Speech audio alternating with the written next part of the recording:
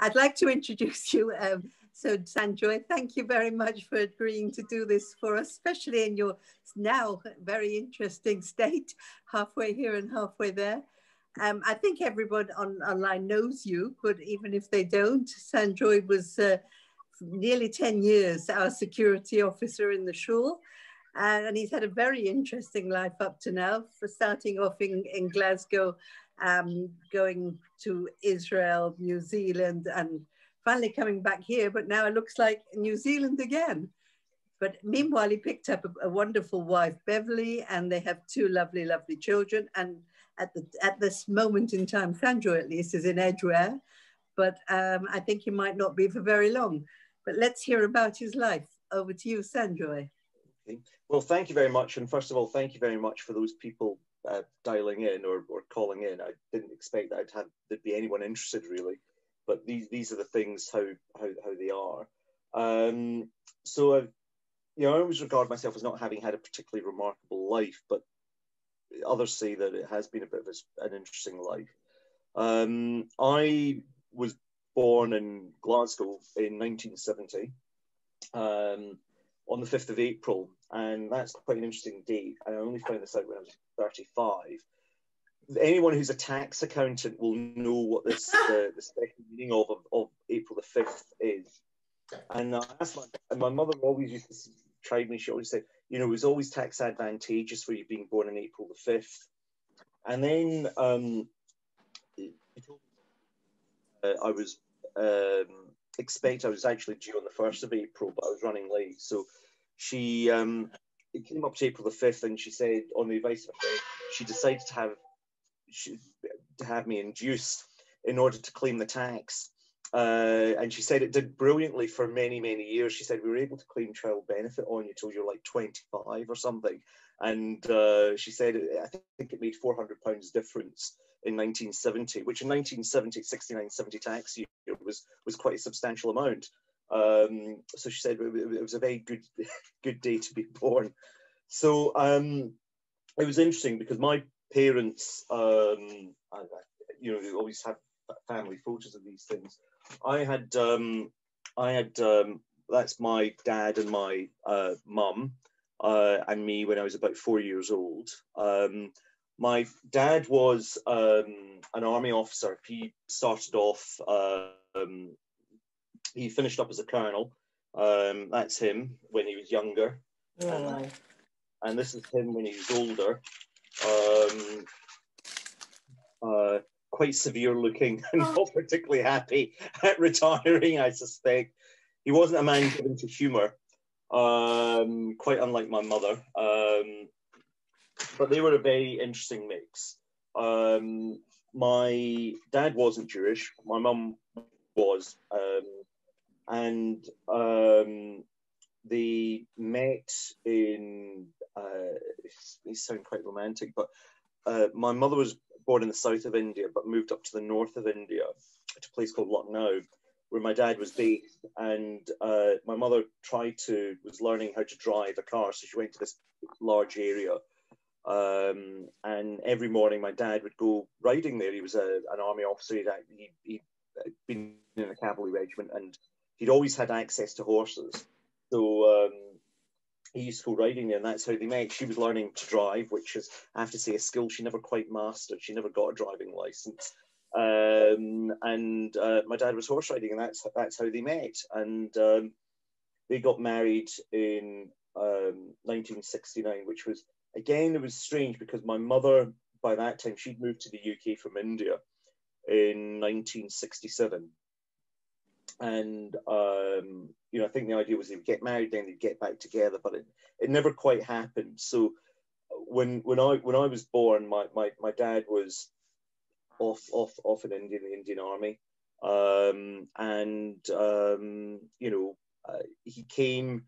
I think he came twice. He got a furlough from the army, got like 3 to 4 months off, and I think he came. I think 1970, just after I was born, he came. And then I think again in about 72 or 73.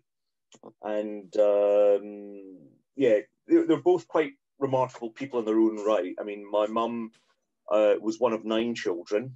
In fact, I think she's she's the last.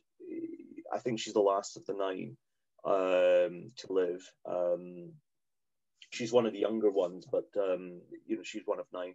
Her parents, her dad, and his family are funnily enough from England. They left the United Kingdom in 1815, just after the Napoleonic Wars, which sounds quite an odd timeline. But what I've realised in my family is that everyone gets married late. So my mother got married when she was 30. I think she was 34. She had me when she was 35. Her dad was born in 1882 and had her when he was, God, well into his 50s. And that wasn't the last child. He had another 3 or 4 kids afterwards. With the relationship that my mum and my dad had, it's no surprise, you know, we'd see my dad once a year. So we'd fly over to India, and usually we'd go by some exotic country. So we'd go through Syria, we'd go fly via Yemen, places which are on the kind of lists of places you really don't want to go if you're Jewish at all. But they were quite exciting places to visit. Beirut in 1974, just before the Civil War, because as my mother always said, you'd get great duty free and the toys were cheap. So I was more interested in the toys. My mum didn't really drink, but she'd always give the booze away, and certainly the duty free chocolate, we'd munch through that. But it was always quite an exciting place to go. And going to India, certainly with my dad, where he was posted, and what you do, you're garrison commander, commanding a battalion or something. The Indian Army is quite old-fashioned in some ways. You had India's like this anyway. You have a myriad of servants. So I remember we were stationed. I remember spending a month and a half in Kashmir in 1974, and we had a retinue just for the 3 of us of 11 servants. We had drivers, we had cooks, we had people who would do things. And my dad in his area had a cavalry regiment, so I was sent down every morning to learn to ride, and it's something I've always enjoyed doing. So it's something I picked up then, something I picked up off him. But the relationship wasn't to last, and we were in Glasgow. My mother was an English teacher in a secondary school, and you know, I think the last time I saw my dad as a child was when I was 6 years old. It'd be January 1977. It was the last time we went to see him. We'd flown to India. Can't remember. We stopped in Moscow. That was right. Flew to India and then took a 2.5-day train journey across India to go and see him, and then spent a couple of weeks with him. But then that was the last time I saw him until 1992. So I didn't have much relationship with my dad. We kept writing in those days, you know, write aerograms. Wrote to him once a week, and then kind of tailed off on my side as I got older. And then I think the last time I was in contact with him was probably about 1984. And then it was only in 1992 that he came back in to my life. And, you know, it's funny, I was thinking this morning, what things do I have of his?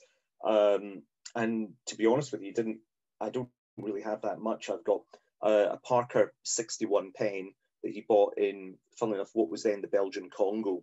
That was his first kind of, was his first war or second war. He was with the UN as a peacekeeper.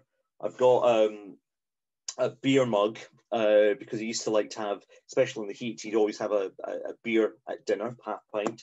And this is the beer mug that I still use to drink. I don't really like beer myself, but I use it to drink juice or water. And he gave me a watch that, again, had seen him through, I think, 3 or 4 different wars. He'd had quite a life. My mum was his second marriage. And this is something, again, I only discovered probably in 1992 when he came to the UK, came back into my life. He'd written to my mother. My mother kind of chucked the letter away, but then he wrote again, and I made contact. And he has a brother in Switzerland, an uncle of mine who lives in Geneva. And I remember picking up the phone, trying to call him, and this uncle of mine, I said to him, I said, so, you know, is he there? And he said, no, he's not. Your dad's not here. I said, right, fine. I said, how is he? Which was probably the most interesting 5 minutes of my life, because he said, well, you know, he's all right. His first son died a couple of, you know, a few years ago. I said, first son? What first son? I thought I was the first son. I thought I was the only son. I said, no, the first son by the first marriage. First marriage? What first marriage? He said, oh yeah, he was married before your mum. You know, your mum was number two. I was like, what? And so my dad had been married to, he'd been commissioned into a Gurkha regiment in the 1940s, and he'd married an Nepalese woman, had a son who subsequently died. He had, I think he had cancer at a very young age, at the age of 35. And I remember a flashback meeting this chap who was an older brother, but it was, you know, I was 4 years old, very small, meeting someone who was older for a very short moment, didn't really mean anything.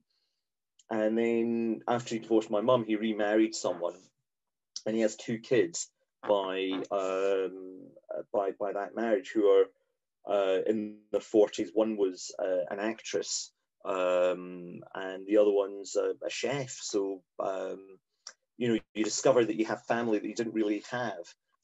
So that was kind of his life, if you like.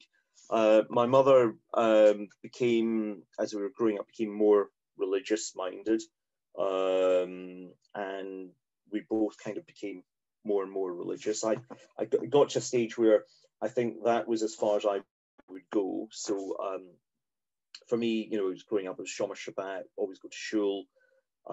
Judaism was a huge part of our life. I mean, we would travel, whenever we went traveling, we'd always try and buy or get hold of kosher supplies. And I went to Jewish primary school in Glasgow, Calderwood, which was didn't particularly like it. It was quite a tough, rough school. I mean, you know, smacking and thrashings were basically, you know, if you got one particular teacher, if you made a spelling mistake or made an error in your arithmetic, you got smacked for it. So I wasn't particularly good at arithmetic. So, and I still can't do long division to this day. But it was quite hard. And I remember thinking, my goodness me, if this is what Jewish schools are like, what the non-Jewish schools are like. And then I went to a non-Jewish school and discovered actually they were a lot easier and a lot better organized. Yeah, so I went to school, went to Jewish primary school, went to a non-Jewish secondary school, which did Hebrew. It was the only secondary school in Scotland which did Hebrew. And that's why I went there. It was a good school, very mixed school. But it was a lot of fun, and I suppose social life came into a bit more of my element there. And then, you know, particularly wasn't academically good at primary school. In fact, I always rank myself with pride as being kind of like the bottom or near bottom of the class. I just wasn't interested. But on the other hand, as someone pointed out to me, you were the first person of your primary school to go on and do a PhD. And actually I was the youngest person to do a PhD, you know, from who'd ever gone from my school. And when I went to university, I was the youngest PhD in my faculty ever. So that wasn't too bad. But yeah, I went to secondary school, finished secondary school at 17, went on to university, Glasgow University, where my mother had gone, and which was really, I suppose, the making of me. I mean, I had, you know, they always say that Oxbridge is a bit of a network. In Glasgow, the university is a bit of a mafia. You know, so I went to, you know, it was in the same year as people like Nicola Sturgeon, who's now the First Minister, other people as well. We still kind of keep in contact, more through social media, but it was quite an illustrious group of people, and it was good fun. I got involved very much in university debating. I was very much involved in the Jewish Student Society. And while I was there, we had these tremendously long summers, so I would just get involved in all sorts of things. So the first year, I went off to Israel to teach disabled children how to ride horses, riding school for disabled. And then the second year, I thought, well, listen, I really want to make Aliyah. So there was a program called Merva, which was kind of for people from outside of Israel who wanted to do the army. And the deal was that if you did your 3-4 months with them, it was the equivalent of basic training, you would get a year knocked off your military service if you made Aliyah by the time you were 24. So that was an attractive prospect. So instead of doing 3 years, you'd do 2 years, or instead of, when you're between 21 and 24 in those days, it was 2 years service, you'd go down to 1 year. So I signed up for it. And it was a bit of a shock to the system. I mean, Julian's on the call, and he knows what it's like to do. And Paul's there as well. And it's a huge shock to the system, but it kept me very, very fit. It gave me some very good military skills. And when I eventually finished, I ended up, my PhD was like, well, let's look at training in the army. So I was originally going to look at how you compare recruit training in Britain and Israel, but the Israeli side fell through. So I focused on the British Army, and doing that PhD, I ended up with a supervisor by the name of Richard Holmes, who at that time was a colonel. He became head of Defence Reserves for the UK. He was in charge of a command of about 86,000 people. He was a professor, but he also headed up the Army, Navy, Air Force, Royal Marine Reserves, and written a whole range of books. But he basically said to me, listen, if you're going to do this PhD, afraid there's nothing else for it, you're going to have to sign up. And he said, on the one hand, you'll be paid. On the other hand, if the balloon goes up, you're off with the troops. And we managed to fast track things. So I got posted to an infantry regiment, which is now the Rifles. Those days it was kind of what was called heavy infantry. But so I was recruited into the Rifles. It was Duke of Edinburgh's in those days, and seconded into the Royal Engineers. So I learned basic. I was sent off to Sandhurst on a short course, which was good fun again. If you've been through the military before, it's kind of the same sort of kind of system, the same kind of stuff that you're used to, running around, endless amounts of repetitive stuff designed to keep you in trim and give you discipline, and you just get used to it. So I ended up doing my PhD, but I ended up in the British Army I was signed on initially for 3 years, ended up there for 5 years. But didn't see anything in particularly which was shocking. Went to Northern Ireland a couple of times. Did a lot of advice, provided a lot of advice and input on the restructuring of the British Army between regular and reserves, and did my PhD, which because it looked at recruit training, and recruit training, certainly in the British Army, often involves a lot of swearing and creative use of abuse, of verbal abuse. When it came to my PhD, I was like, well, what do I do with all these words? Do I bleep them out? Do I, I think, well, like people aren't idiots. So I've always said my PhD thesis is more swear words than a transcript of Pulp Fiction, than the script of Pulp Fiction. It's literally laced with swearing, but I thought it would keep the reader awake anyway. So that was kind of me. So I finished up that, and then I was living in a place called Cranfield where I did my PhD, which has no Jewish community at all. It's the middle of Bedfordshire. It has an airport and an airfield. And in Jewish wise, it was, I had a choice. I remember coming there and I thought, I have a choice. I can either keep Shabbat or not keep Shabbat. I can either keep kosher or just chuck it all away. And so I made the decision to, I could either go down that route, in which case, where would I be in terms of my kind of anchors? So I kept Shabbat for 5.5 years. I would make the effort. I would drive down to London like once a fortnight, get kosher bread, stick it in the freezer, buy kosher food, stick it in the freezer, and just survive off that. I would, Friday nights, would be Friday night. Shabbat would be Shabbat. I would daven and then go to the university library and read. It was quiet, but I have to say it was the best thing best choice I ever did, because the level of work and intensity and research that I was doing was, during the week, I'd be working often, I'd be starting work usually about 9, getting to the office about 9:30, 10 o'clock. But apart from an hour for lunch and an hour and a half or 2 hours for dinner, I'd be working till 1 or 2 in the morning every night. And if you're doing that 7 days a week, you're not going to be in a good state, either mentally or physically. So actually keeping Shabbat really was a good thing. I finished the PhD and then moved back up to Scotland for a bit. Had a great time going back to university. I didn't have a job, but had a great time, a lot of fun. When you're older, you kind of know how to enjoy yourself a lot more. And then moved down to London in January 1998. Got a couple of friends to help me, hired a minibus, packed everything into the minibus, and moved into a tiny little flat in St John's Wood, where my flatmate, a guy called David Barzilai, saying, well, go to the local show, St John's Wood.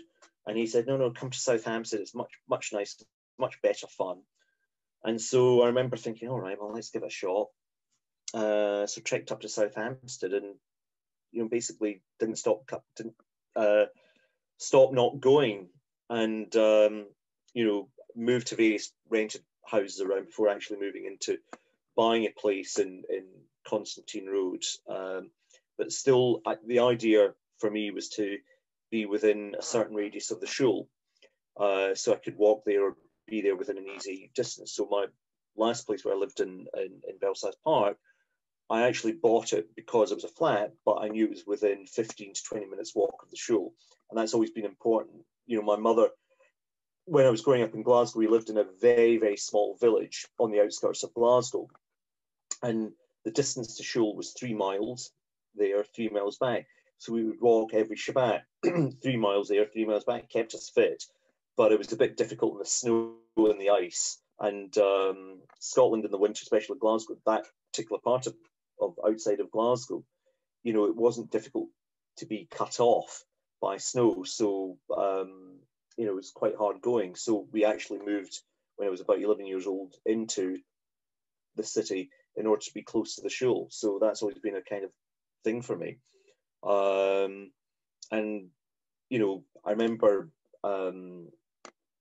being approached, must have been about 2001, by various people saying, look, would you be interested in taking on security for the shul? You've been in the army, you know what you're doing. We think you know what you're doing. And so they collared me and said, listen, would you mind doing it? I said, okay, do a review, so I took it on, and helped by people like Julian, who's on the call, who's been absolutely invaluable.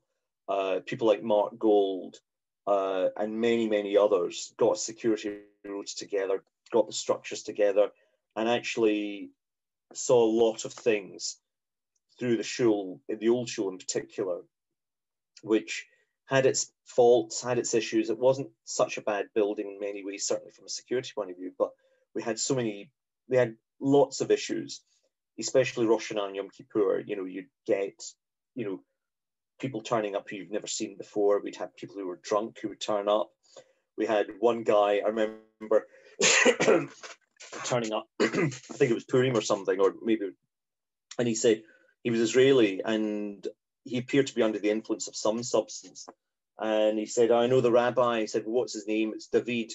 And I was like, well, he can't read the sign out the front, so seems to be under the influence. Let's not let him in. And then I think Julian came back to me and said, oh yeah, he's been seen trying car door handles, trying to break into cars.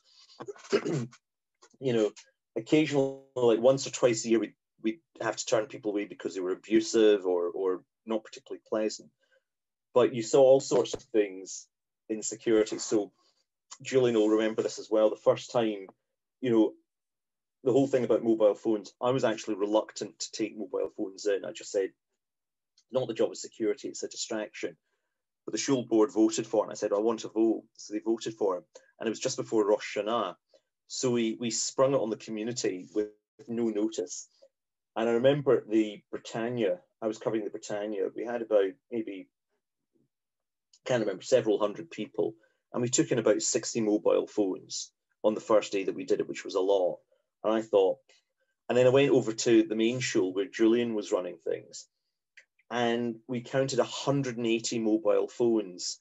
He had a table, row upon row upon row upon row of mobile phones, more mobile phones than you'd have in a car phone shop or a mobile phone shop. But we had other issues with, suspected car bombs. We had one simcha where we had someone had used a vehicle in an armed robbery and had dumped it outside the shul, and it was very suspicious. We had to call the bomb squad in, so we had to seal everyone into the shul building. But I have to say, you got to know, doing security at Southampton, you got to know the community very, very well. You got to know a lot of things about the community. You got to know a lot of the history of the individuals in the community. And actually, as a community, there are, everyone says this, but it actually is true. There is no other community in the UK, certainly worldwide, that I've ever encountered like Southampton, which has the level of community feeling and support. It seemed to be a kind of high-end, wealthy shul, but it's not. Not everyone is. There's a very big mix of people of wealth and income and backgrounds, and everyone comes from a particular background. Everyone has a story, but it's very welcoming, very friendly, and in this kind of the last 10 months, it has been the most remarkable community in terms of keeping things together. So, credit to you guys. You've been, the stuff that you do. There's no other synagogue I've encountered anywhere in the world that does as much as you guys do online. You've been a tremendous success. It's been a huge one. So that's as much as I can say. I'm happy to take questions or comments or input or anything like that. Sanjoy, how about the bits when you went to Israel and you came back with a beautiful bride? Oh yes, that's right. I keep forgetting about that. I shouldn't do that. Thankfully, the time difference in New Zealand right now is that she's asleep, and she doesn't have the link to this anyway. So I should never forget my wife. I made in 2008. My mother moved to Israel. The synagogue that she'd been a member of, we'd been members of for 40 plus years, was closing down, was amalgamating with another. And she said, well, I'm not moving to that. She always wants to be within walking distance of the shul. She said, I'm not moving house and I'm not going to that shul. So I said, well, why don't you go to Israel and, start off? She was 74 and she said, all right, I'll do it. So she went, and I thought 2009, there'd been the global economic crisis, global financial crisis. And I was just a bit fed up of London. I thought, where was I when I was at my most entrepreneurial? And when I was 19,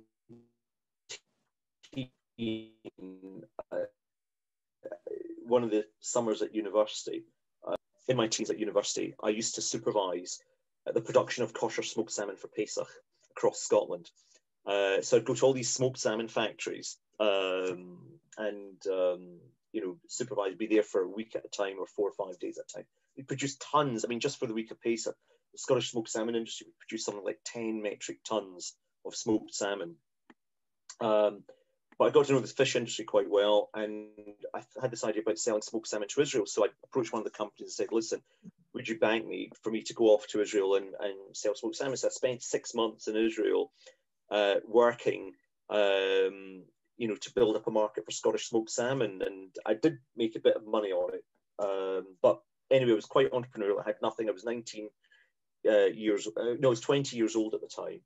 So when I was 2009, I thought, well, when was I most entrepreneurial? Well, I went to Israel, had no money, and just what I had. So I thought, well, why don't we do it again? I'm not married. Let's give it a bash. Let's stretch myself. So I managed to get myself a job at the University of Haifa as a part-time professor, teaching HR and organizational behavior, which is my field.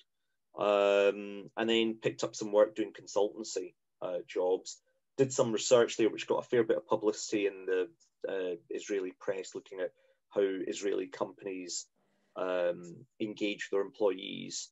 And then on one of the consultancy jobs, met, you know, my wife, who was kind of a feisty New Zealander and who didn't have much time for me. But, you know, we kind of hit it off. We took her out for dinner. And then while I was in Israel, she said, look, why don't you start going out? She said, look, why don't you come over to New Zealand?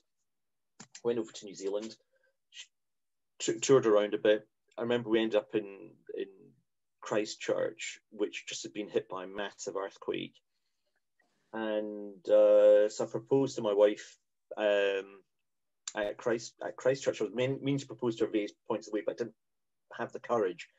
And then we booked a Kiddush for Shabbat, and this was a Friday.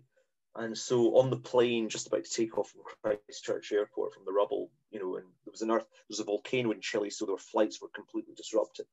Just as we were on the plane, I turned around to her and said, listen, will you marry me? And she said, yes. So we got married on this plane, engaged on this plane in Christchurch Airport, which just after I'd proposed to her, the plane aborted its takeoff, so it was ground to a juddering halt and then went round again. So we got engaged, we got married in Jerusalem, but the field that I'm in Israel, there wasn't huge demand for it, and it was a bit of a struggle to get a job. I mean, the insight there is that if you're going to make Aliyah, go to Israel, either go when you're older and you're well established and have your cash, but if you're going at a working age, you know, it's a bit of a tough one, especially if you're good at your game outside of Israel, because Israeli companies and Israeli managers are often frightened of people with more experience than they have, because they think it will make them look bad. So, you know, it wasn't working job-wise. So I came back with Beverly. We landed back just before Christmas in 2012, I think, just that, you know, a couple of months after we got married, and re-established ourselves in the community. And since then, we go to New Zealand pretty much every year to see her mother. My mother's still in Israel, but she's now sadly got dementia, but she's physically fit, but, you know, mentally not quite there. So, and that's how I met my wife, I suppose. Got 2 kids, and they're good. Sanjoy, first of all, I have to apologize. I suggested you, Gillian, in the first place, and now I feel guilty that you're leaving the Northern Hemisphere just because we asked you to do my story. It's the most extreme reaction so far. No, it's not in reaction. It's basically, I mean, look, I mean, the reality is I haven't seen my family since the first week of August, and the way things are going, if I didn't go now, by the time I actually get out of quarantine again in New Zealand, Sophie was born on the 2nd of March. By the time I get out, it's going to be the 11th of March. And what made me realize was that I have not seen her from 5 months for a year. And if I don't go now, I probably won't go, or we won't be back together till the summer. And it will be 1 year. And I will have missed a huge chunk of her growing up. It's also not fair on Beverly. Beverly's mother, she moved there to help her move into sheltered housing, which has been accomplished. That happened last week. So Beverly's now in a smaller flat, smaller apartment with 2 kids on her own. It's still the school holidays. Schools go back in a couple of weeks. And it is a struggle. And I don't think it's fair for her to be looking after 2 kids on her own. I know my mother had to do it with me for years, and that was 1 child. But I think it's not fair. I just don't want things to be repeated again. And I don't want to be that distant father. So that's really important for me.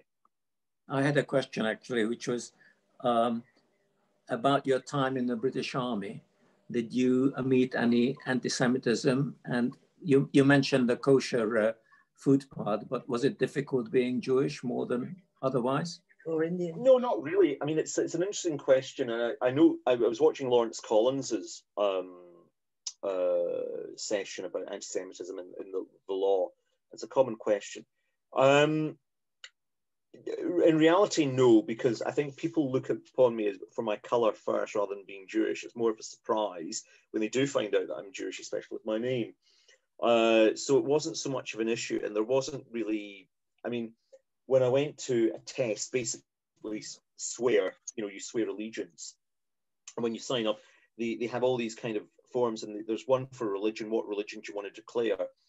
and they have loads of codes going from, I don't know what the A is, but the last one I remember was Zoroastrianism, and Judaism's there. And the sergeant there, he said, Jews, oh, gosh, we haven't had Jews having to look through the code.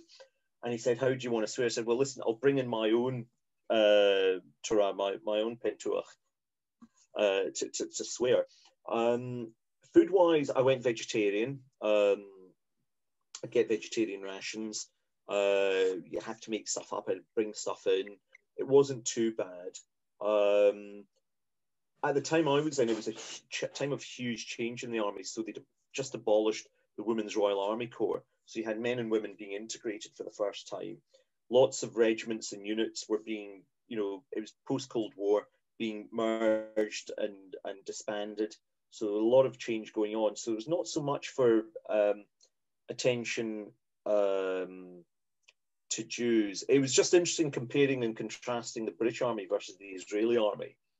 And I think the thing you realise with the British Army, one was the food was better. Yeah, much better food. Israeli Army rations are pretty grim, often cold and in a tin.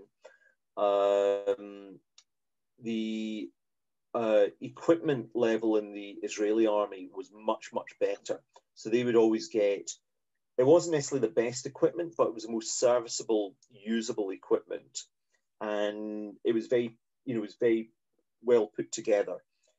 British military equipment was often designed to support British industry and was not necessarily stuff that other countries would buy, frankly, like the standard British Army service rifle.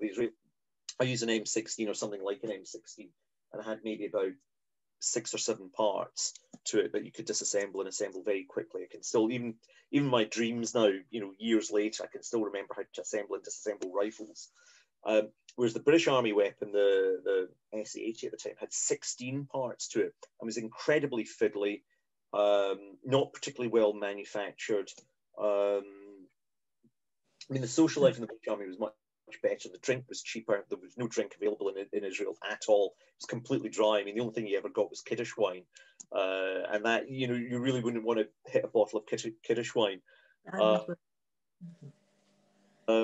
Yeah, so anti-Semitism, not really, but you did racism in the British Army at that time. There had been scandals in the 1980s, and there were many less people of colour in the British Army at that time. So I was very unusual at that time. At Sandhurst, I think I was the only person of colour who was from the UK. In my battalion, there was myself plus one other. But over the years, things have changed a lot. I mean, you know, I remember allowing the army was talking about, the Ministry of Defence allowing gay people to serve. I remember the commanding officer said, over my dead body, said, I do not care what the rest of the British Army does. We will be the last battalion to admit gay people. And that's completely changed, and actually for the better. So times have moved on, and it was good to be in the army then at that time. I have one more question, and then I'm going to open it to anybody who's interested. Can you just tell the story about Monty Richardson? Yeah, I suppose it's a remarkable life, I suppose. Everyone has, loads of people on this call have had remarkable lives. There was a chap, and pretty much all of you will know him, called Monty Richardson, who was a real mensch and a half. He studied economics at Cambridge in the 1930s, just before the Second World War. He'd had an ear operation that had gone wrong, so he was fundamentally deaf in one ear, and so wasn't eligible for service. But instead of going into banking or the city or whatever he could have gone on to, he devoted his life to social work in the Jewish community, working for the United Synagogue. He was a prison chaplain. He was the longest serving prison chaplain in British history. He himself would make a great session on SHtory. But I became quite close to him because we kind of lived in the same neighbourhood. I'd walk back with him. We'd have a drink. When he was ill in hospital, I used to go and visit him every day. And, you know, there's only so many Hermolis meals, kosher meals you can take in a day. And he'd always try and palm off his her molus meal onto me by saying, just try a little bit of this just for taste, and then you'd end up quaffing the lot, doing him a favour as well as yourself. So when he died, and it was a great sadness when he died. And I felt quite close to him, and I think this is something that my wife has pointed out. She said, you often attach yourself or become quite attached to men who are kind of father figures, because you know, your own life, my own life, there wasn't really a father figure around. So Monty was probably one of those kinds of people, and you know, he had the wisdom, the experience to kind of give that kind of advice that you wouldn't otherwise get, and kind of lacked from my own dad. So anyway, when he died, it was a great shame. Very, you know, it wasn't great for anyone. But when I made Aliyah, I remember, you know, speaking to someone, you know, potentially about a job, and he said, you've got to change your name. He said, no one can pronounce the name, no one understands the name, you know, ditch the name. So when I was making Aliyah, I was thinking to myself, you know, what name shall I take? You know, I need to change my name, but I didn't want to change my name fully. So coming through Ben Gurion Airport, the duty free is run by an Irish company called James Richardson. And Israelis can't pronounce unusual Irish, Scottish, many other names apart from Hebrew names. But the thing with James Richardson, one, everyone knows them. Everyone has their plastic bags because they produce the strongest plastic carrier bags in Israel. So it's a well-known, you know, people know how to pronounce it. So I said, I'll take the name Richardson. I went to the the Ministry of the Interior clerk, and they said, can I change my name? And I said, yeah. Can I change it to whatever I like? Yep, sure. You can call yourself Bill Clinton. Yep, absolutely. You can call yourself George Bush, whatever you want. And could I call myself King George? Yep, you can call yourself King George. So I said, listen, I'll change my name to Richardson. So in Israel, my Taudat Zut actually says Sanjoy Richardson. And but I've never ever had a problem with pronunciation. They'll have problems with the first name, but Richardson, they definitely know, thanks to James Richardson duty-free plastic bags and Monty Richardson. So I thought it'd be a fitting way to keep that name going. And my kids are named Richardson, so but it's caused problems when my wife, being an arch feminist, she's kept her maiden name Beverly Paris. And we were thinking, what do we call the kids? You know, Paris Mukherjee-Richardson. No, it's too long. Mukherjee-Richardson. So they're called Richardson. Just makes life easier. Lovely, lovely. Can I open it to questions? Anyone have any questions for Sanjoy? Eddie. Unmute yourself, Eddie. We can't hear you.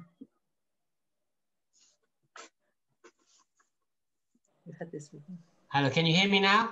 Yes. Sanjoy, thank you very much for your fascinating and frank speech or talk. I've got a couple of questions. You and Julian have good military backgrounds, but very few of us in the rest of the community have that advantage. Do you think one can be an efficient security officer without that kind of military background? And secondly, would you like to say a bit more about your work in HR and I think you said operational organizational behavior? Yeah, sure. Yes, I mean, listen, the first question, rather than me answering it, Julian's probably got more of an insight. So, Julian, do you want to come on, or no? No, okay, all right. No. So, listen, I mean, having a military background doesn't necessarily give you it gives you certain insights. And you know what you're doing. I mean, Julian is much fitter, probably much fitter than I am. I think Julian was an unarmed combat instructor. He's the tough one.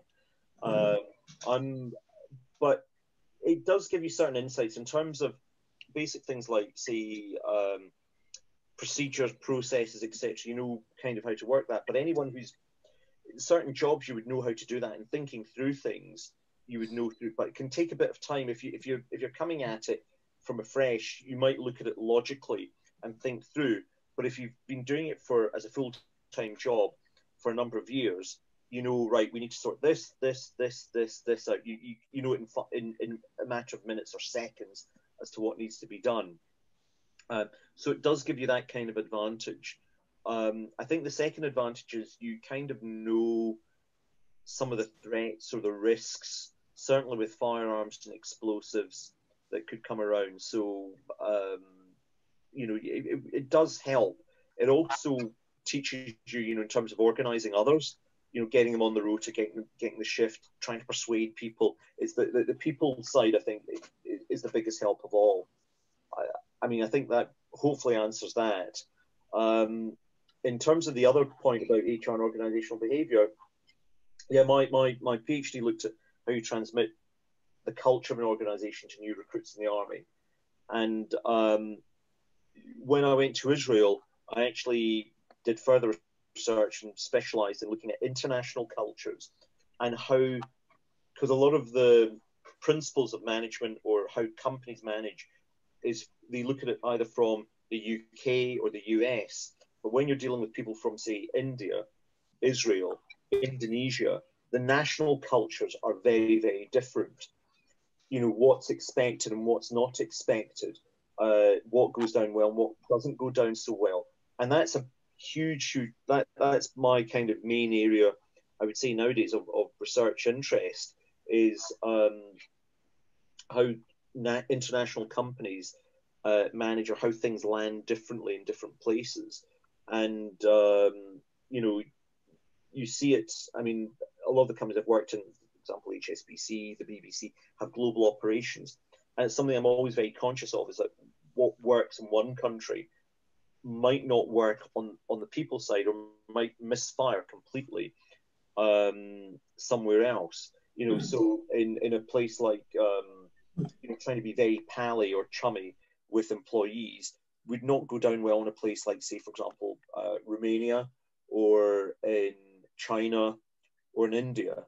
You know, what people are prepared to tell managers, their senior managers back, you know, some places will be quite frank and quite open. For example, in Germany, maybe less so in Germany, but like say in Sweden or Scandinavia. Other places they'll be tight-lipped. They will cover up any kind of problems that they've had. So that's something that I look at and apply a lot in my own work. I hope that answers your question. Yeah, thank you.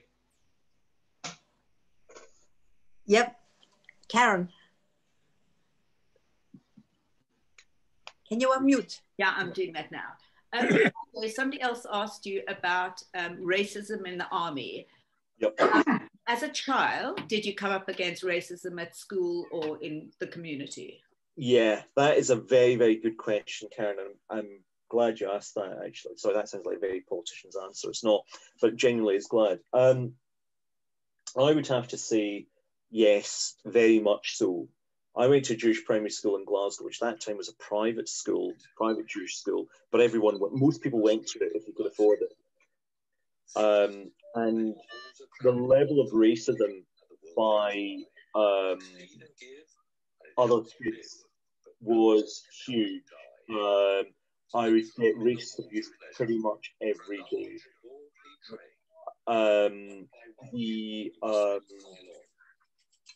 In the streets of Glasgow, you would get an occasional situation. I think there's a bit of background noise. I think I'm just getting some feedback. Sorry. Oh, that's better. Thanks. So there was huge levels of racism. Glasgow at that time was, you get, some people would be quite normal with you. Most people were quite normal. Some people would be quite cool towards you. But up to the age of about, I'd say, well into my 20s, you'd walk around the streets of Glasgow, at least once a year, I'd get punched, kicked, hit by random strangers, completely random strangers. And I'm not just, and so you learn how to run and you learn how to fight. And in terms of my, you know, fighting abilities, I learned that at a Jewish school where I was the only person of color, where there was racism was rife. The teachers would do nothing about it. Quite frankly, I learned how to defend myself and give as good as I got. I make no errors of it. It was really, really quite bad. And I think educationally, was I interested in school? I think one of the reasons why I didn't do so well at primary school was, frankly, the level of racism. I mean, there's a lot of exaggeration. You might think that there's a lot of exaggeration, but literally every playground you'd get called, every playtime, every day, 3 times a day, you get racist names hurled at you. So it wasn't particularly a nice school. Whereas the non-Jewish secondary school I went to, there were more people of colour, so there was less tolerance of that sort of thing, and everyone kind of rubbed along together. Sanjoy, can I ask you, lovely to see you, by the way. I'm sorry we're losing you to New Zealand, of all places, but I understand. Can you tell us a little bit about your life when you were in Israel and you were involved in a film, which kind of controversial, but it was about the Palestinian-Israeli issue, and I wondered if you could describe what happened there. It might be interesting. Yeah, no. Thanks, Paul. Yeah, I'm moving to a country. I played rugby at school, not to any particular good level, but a lot of my schoolmates were very good rugby players, and yeah, you know, the All Blacks maybe will get that cup back from South Africa. But going back to that film, when I was there in Israel, you know, in 2009, 2010, you know, I was working part-time as a professor. Academics don't get paid too much in Israel, and when you're part-time, you get paid even less. So to supplement my income, there was a film, Channel 4 were making a film called The Promise in Israel, and it was a huge film production. It was a huge thing for Israel because it was the largest film production they had since, I think, one of the Rambo films. It was a £20 million budget, all of which was going to be spent in Israel. And it was by a film producer and director called Peter Kosminski, who was Jewish, or certainly had a Jewish-Polish name. And it was set at the time of post-war in the Palestine Mandate. And I had no idea what the script was. None of us knew what the script was. I was brought in basically to help people, because they had lots of extra scenes where they had to get people dressed up and kitted out as British Army soldiers. So I'd been in the army recently. I knew how to do it. I was quite efficient. So I'd end up getting the uniforms together, getting hundreds of extras. I mean, in some cases, thousands of extras readied. But the script was, I think, it portrayed the Jewish struggle in Israel in an inaccurate and, frankly, I think, false light. I mean, historically it was false. There's certain things in it which just did not match, and we didn't know this at the time. And when they did show the premiere in Israel to the staff, people who'd worked on it, quite a few people walked out. I think probably about half of the people who'd worked on the film walked out of the thing. There was a lot of controversy at the time. There was a lot of tension between Peter Kosminski and the staff. The ones who actually were more anti-Kosminski were, funnily enough, the British personnel who'd come over to do the film, because they thought he was very offhand. He had no, it was Yom HaShoah, which is very, very important in Israel, and they have the siren blasting at 11 o'clock and everyone stops work. And so 11 o'clock, it was on the order sheet, the call sheet for that morning, 11 o'clock, stop work. He himself didn't stop work, just carried on working. And at that time, the entire Israeli staff, the entire Israeli crew, were probably at that time maybe about 100 or so that day, just basically threatened to walk off the set and just leave him to his own devices. So he had a lot of issues. And I think he was just very, very insensitive. And to the situation of Jews and, of Israel, he was completely insensitive to it. And his crew, the British crew didn't like him that much. The Israeli crew really didn't care. They just wanted to do the job and get the cash, really, and do the best job that they could. So that was really. Does that answer your question, Paul? Yes, I must say that series I watched part of. The part that really annoyed me most was how he portrayed Deir Yassin as a kind of casual massacre by the Israelis, just walking around shooting people willy-nilly. And I thought that that was so far from accurate that it was disgraceful. I don't know what you thought of some aspects of the film. Well, some of the aspects, like the Deir Yassin thing, at the time, or when they were fleeing, I mean, the British crew were very, very unhappy with it. They didn't like the portrayal because they thought it was inaccurate. A lot of them had worked on historical dramas, and they put a lot of store by accuracy, and they weren't happy with it. When it was the leaving of Israel, some of the King David bombing, some of the stuff, a lot of the crew were very, very unhappy with it. And the Deir Yassin thing, Deir Yassin wasn't, was not the War of Independence's moment of glory for sure, but I think the portrayal of it was just inaccurate. There was a lot of inaccuracies in that film, and it was wrong. But I will say this, I mean, listen, at that time, I did not have, I had a very low salary, and someone came along from the UK and said, listen, work hard, you'll get your money, and you'll get your meals a day, kosher meals, by the way. And to be honest with you, if I'd known how it would have turned out, maybe I wouldn't have taken the job. But at the time, it was a job, and there was nothing else doing. Do we have any last question? Because we're coming up to the hour now. Anybody have a question they'd like to ask? Yes. Patty. I'm interested. You spent a lot of time in Israel. Oh, can you hear me? Yes. You've spent a lot of time in Israel over your lifetime, and I'm just wondering what you feel about the country now, and what you would say about how you found it when you went there originally, what was your experience in the army, and how you feel about it now. Quickly, I suppose, politically, when I was younger, in my teens, I was very much to the right, kind of like Amos Oz. It was very from my family aren't particularly, well, they are right and left, but I was on the right wing of Israeli politics. I'd have banked the Likud. Now I'm probably much more on the left. When I first went to Israel in the 80s, it was limited supplies. There were lots of things you couldn't get. Everyone on this call has probably experienced that. You go there, you go to a shop, well, we've only got this and this. I think my experience in the army was during the first Intifada, and that kind of, you realise there was judgment calls. You also realise it's not an easy situation for a soldier to be in Israel, a private soldier, if you're a conscript, to make big judgment calls. But I think now, after the Oslo Accords, things have changed. But right now, I struggle with it. There's a lot of things that the state of Israel does, or the government of Israel, the politicians of Israel do, which I really, really disagree with. And there's a fourth general election coming up in Israel. I have the right to vote in Israel, be an Israeli citizen.